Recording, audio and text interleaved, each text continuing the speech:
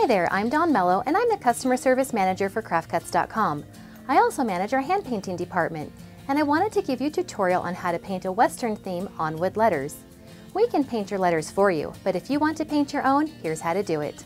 I'm using 6-inch letters in the font called Yearwood Type D, cut from our Baltic birch wood, but you can order any size in any font. The materials we use are acrylic craft paint in a variety of colors, Liquitex gloss, medium, and varnish, a 3/4 inch flat brush, a round brush, a liner brush, a pencil, a black paint pen, and 220 grit sandpaper. I also have a paper towel, a paper plate, and water handy as well. I've laid down some butcher paper to protect my table from paint. First, I'm going to paint the letter the base color. Each painter who works here has a different brush preference, but I like using the bristle brush because it fits into the nooks and the crannies of the letters really well. Once I have a good coat on the sides, I sand off the paint buildup on the face of the letter. Then I paint the face of the letter, brushing it on in the same direction as the wood grain. I don't need a lot of paint on my brush because I don't want it to drip onto the sides of the letter.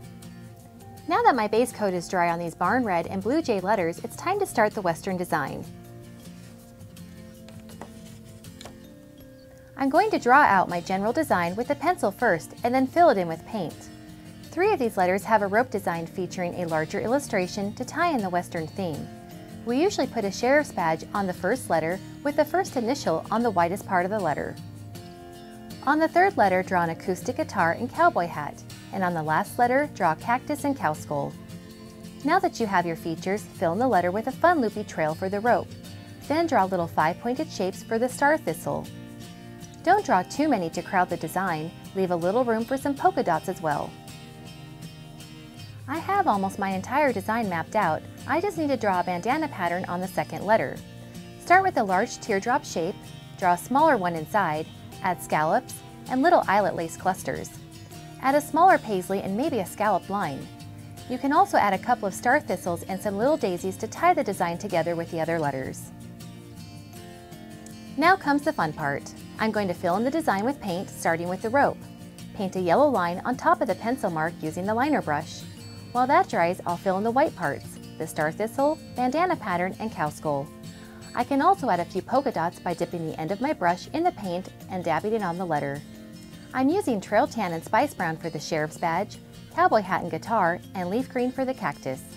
I'm ready to put on the finishing touches. Using my paint pen, I'm going to carefully outline the braid of the rope with small arcs and outline most of my design pieces with black, such as the sheriff's badge, guitar and cowboy hat, cactus and skull, and the bandana pattern. Lastly, I polish off the design with accents in black paint using my liner brush. To complete the paint job, I brush on the Liquitex gloss, medium, and varnish with a large flat brush. It helps seal the paint and gives everything a fresh, glossy look. Once the gloss, medium, and varnish is dried, I will go back and touch up the sides of the letters as needed. Be careful not to get any paint on the face of the letter, but if you do, simply wipe it off with a damp paper towel.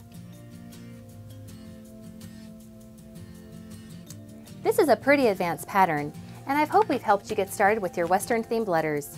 Good luck with your project, and if you have any questions or just want us to paint the letters for you, please contact us and we'll be happy to help. I'm Dawn Mello for CraftCuts.com, and thanks for watching.